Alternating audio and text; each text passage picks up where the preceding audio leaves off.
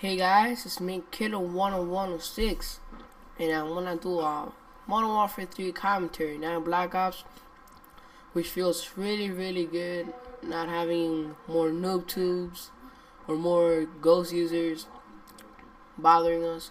So now, Modern Warfare 3, my thoughts on it, if you guys should get it or not. First, I wanna say, late Happy Thanksgiving. Late Happy Thanksgiving. This game, I'm getting off traffic. This game is really good. The guns are really beast. The map. The only thing I didn't like is the map. The maps, because I'm a Russia kind of guy. That's why I'm using the PS90 with a UAV, Predator, and a Reaper. And my first time ever using the Reaper, and I didn't like it at all.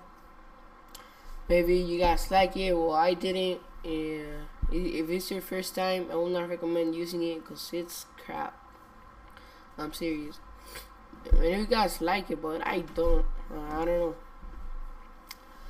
Okay, the guns are amazing. The perks, the proficiencies, which I really like a lot. Now you can remove kick, add in some extra stuff to make the gun really good in every map.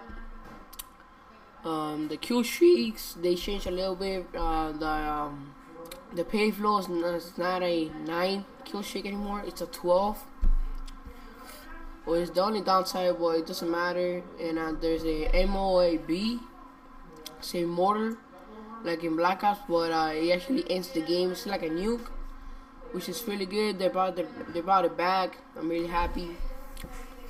And I also like the Juggernaut kill streak and the strike packages. The strike packages, pretty much, if you're not like if you're a team kind of person and aren't that good, I guess you can say, yeah.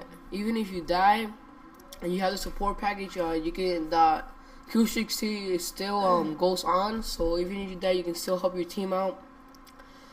The support package brings like a UAV, ballistic vest, SAM turret, stealth bomber, which is really surprising.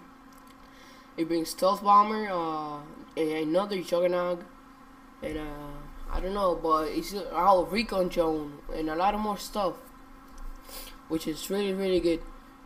There's also a specialist, where if you're not the kill streak kind of guy, you just wanna be a super soldier, like a long gun. Every 2 kills you get perks depending on what you want.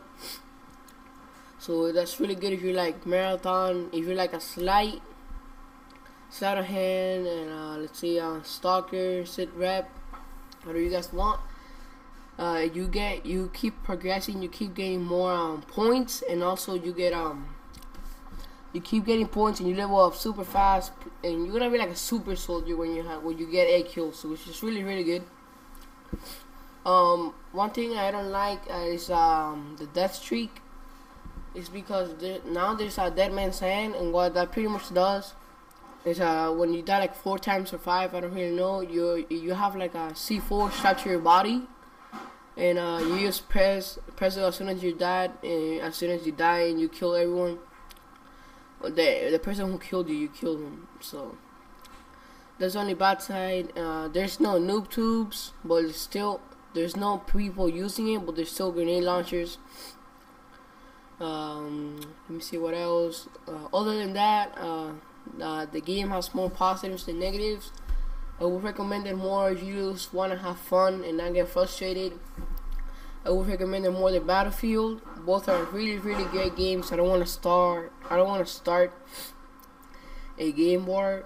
They're both really awesome games. I played the demo, or the Battlefield demo. It's just really amazing. But I like having fun in games, and that's what I pretty much did. I don't like realistic stuff like Battlefield. I like going rushing, using fake ass kill streaks, and you owning noobs, owning campers, and that's what pretty much COD is, and I love that.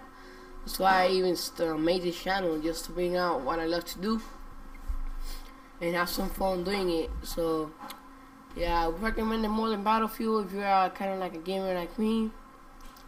So this game is really good. I will strongly recommend it.